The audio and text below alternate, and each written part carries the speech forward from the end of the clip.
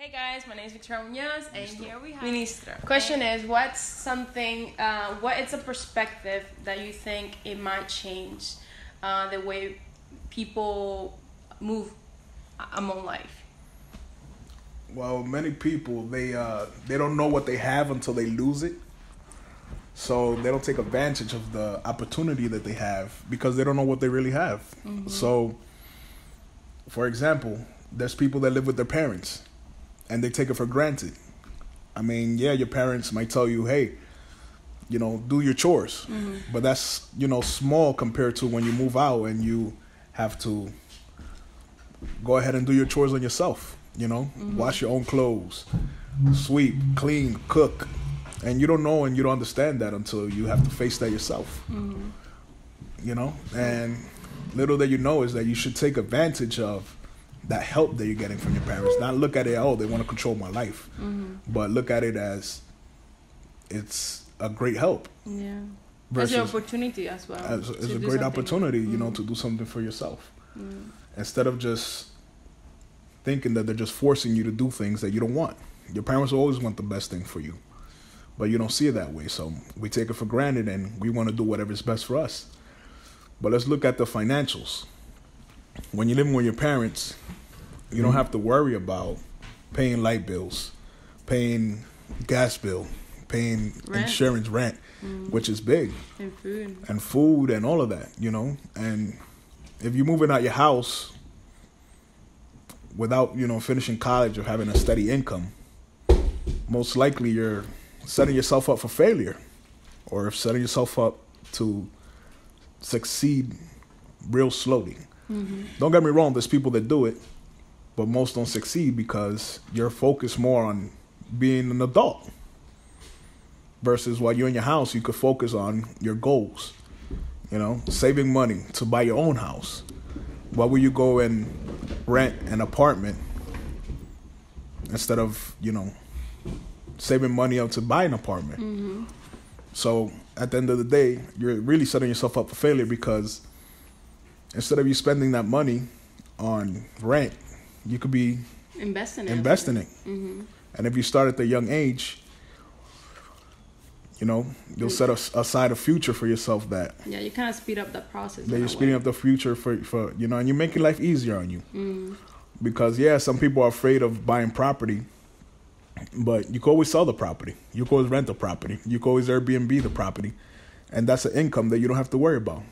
Or hell, if you have a big enough apartment, and let's say the apartment mortgage and everything costs $1,500, you get yourself 2 roommates with 3 bedrooms, and you practically living for free because if you charge them, $400 a month, that's, that's money that you have to pay for whatever it is. Yeah, and at the end of the day, it's going to be yours. It's going to be yours. So you're practically paying yourself to live for free. Mm-hmm. You know what I'm saying? Yeah, I understand. I mean, I that's something that I think you have tried to always make me, say. But before I was in, because at the same time it's like, I was in a sense too afraid that my freedom was being taken away. But in a way, the reason why they were being so strict, is so I could, focus and take this time to actually, take advantage of it. Because this time is the one that, you're not going to you're never going to have this time back. This is a time where you can make mistakes. You can, risk it all basically. Because it's like you don't have much to lose yet. But it's like when there is like, a home involved, a job, it's like it's harder for you to even make decisions like that because it's like there's more in the stake, basically. The funny thing is that people, when they're living in their parents' house, they feel like they have no freedom. Mm-hmm. But in reality, when you move out of your house, you're really setting yourself up with no freedom because you're going to have to be working. Everything is going to go back to like, I need to work because I need to pay the bills. Yeah. So.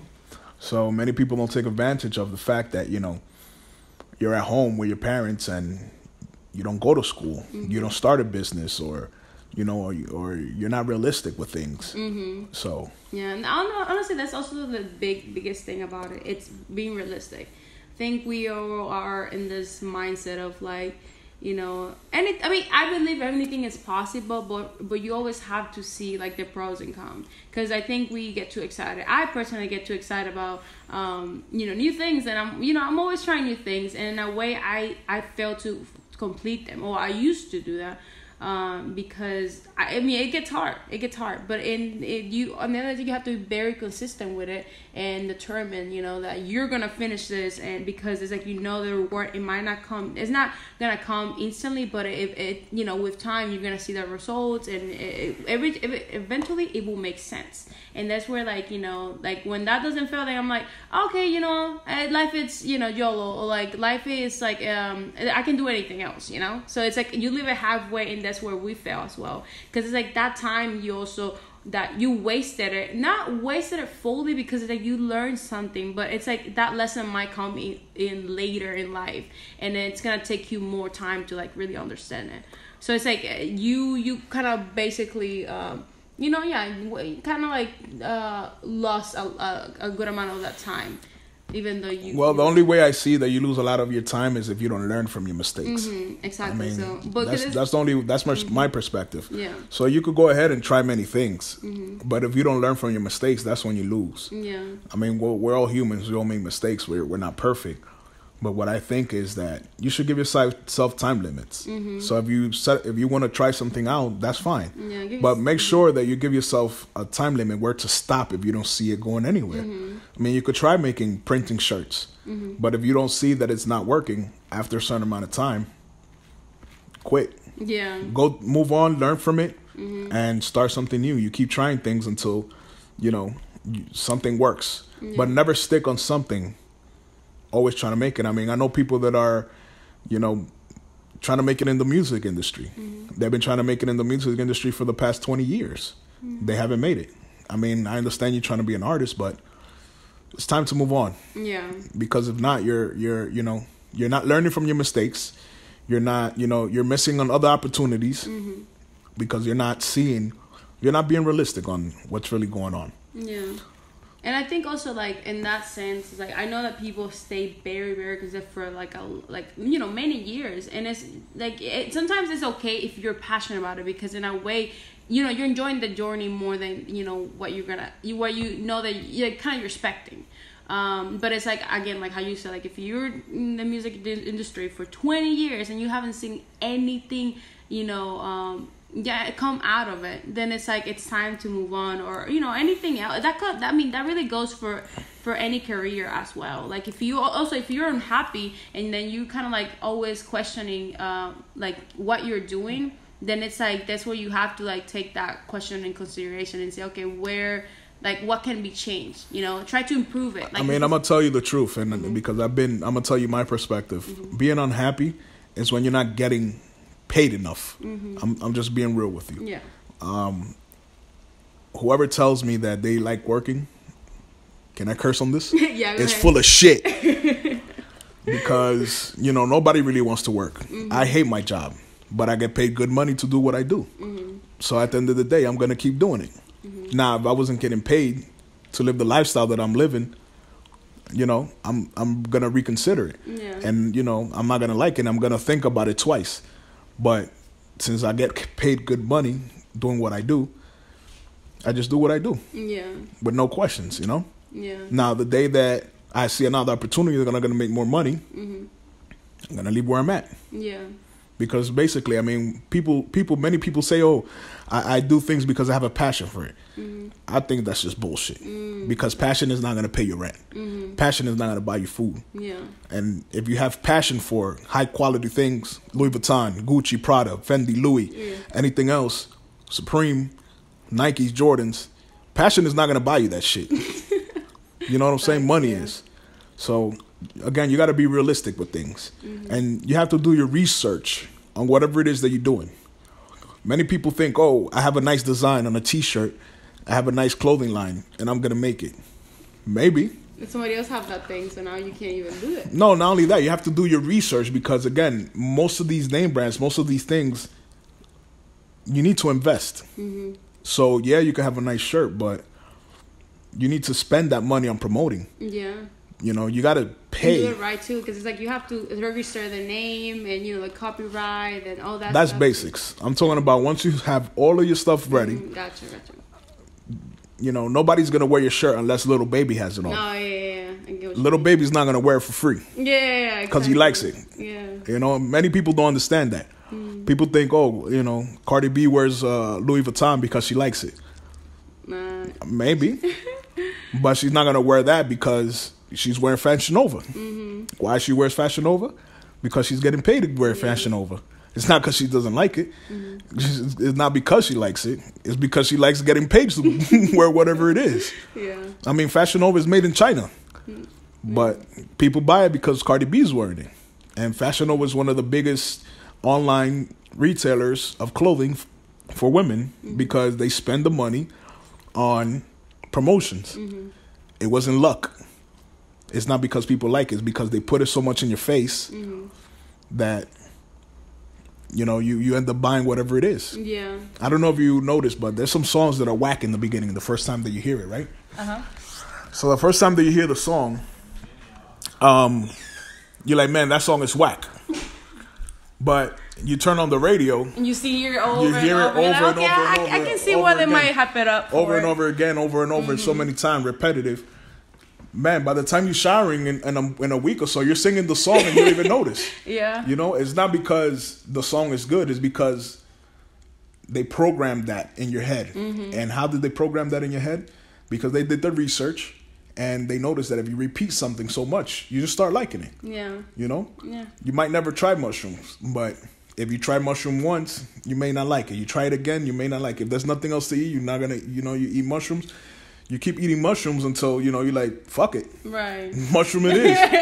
Yeah. And you start trying different shit. Mushroom with fucking curry sauce, mushroom with teriyaki sauce, and mushrooms is good. Man, mushrooms are good. I fucking love mushrooms. They're so fucking good. You make anything good. Like. And there's some people that, they're like, fuck it, let me get high with mushrooms. Yeah. Let's go to the other side. I fucking love it that much. Exactly. So at the end of the day, you just got to do your research on things and be realistic. And put a time frame on it. If you see it doesn't work, just move on. Learn from your mistakes and move on. Don't bash yourself. As long as you learn from whatever you did wrong, that's all it is. It's the same thing with everything. Many people get in relationships with somebody and they're with that person for 2-3 years and they feel like they wasted their time. The only reason you should say they wasted your time is if you didn't learn anything. But you must have learned something from that relationship. Because you're supposed to grow with them. You grow, but you grow, and you learn from it. Yeah, because it's not just like grow as like to get as a couple, but grow also as a person. As a person, you learn. Listen, and you gotta understand and accept things. Yeah. And everything you need to do your research, understand, and accept whatever is happening and whatever happened, then just learn from it, from every situation. So it goes from you living in your parents' house. You thinking that they're bossing you around and they're, you don't have no freedom. Then when you go and live on your own, and you see yourself, working 3 jobs, trying to pay that rent, you're gonna appreciate that because you learned that, man, when I was at home, I didn't have this worry. So you learn from that lesson. But now when you're working on your own, you're learning your own lesson. That. And it hurts more. It hurts because it's real. Yeah, exactly. But you gotta accept the reality. If you don't accept reality, you're gonna be depressed. I look at reality as you're not accepting the truth. When you don't accept the truth, you're gonna be depressed. You're gonna start thinking, and you're never gonna move forward until you accept the truth. The same thing when somebody dying.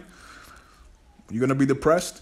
You're gonna have anxiety. You're gonna have But until you accept that person is dead, you're never going to move forward. Yeah. So it's, it's accepting and learning and appreciating. And that's my perspective on some of those things. Well, thank you for sharing. That's something that I feel like a lot of us take, it takes a lot of time to fully understand it. Because I personally, you've been telling me this for many years and I'm like, here and then. But it's like, now that I'm older and I kind of seen a little bit of both worlds, I'm like, okay, I got to stop playing around and really take the time to see what's, like take advantage of it, make the decision according to that, being realistic, having a time frame, and just deciding that whatever happens, it's gonna happen, but as long as you take something out of it, that's the only thing that matters. So I'm really grateful for you sharing this also on the podcast, so other people can listen to it and take, something out of it that they can later on reflect and eventually take it into, apply to their life.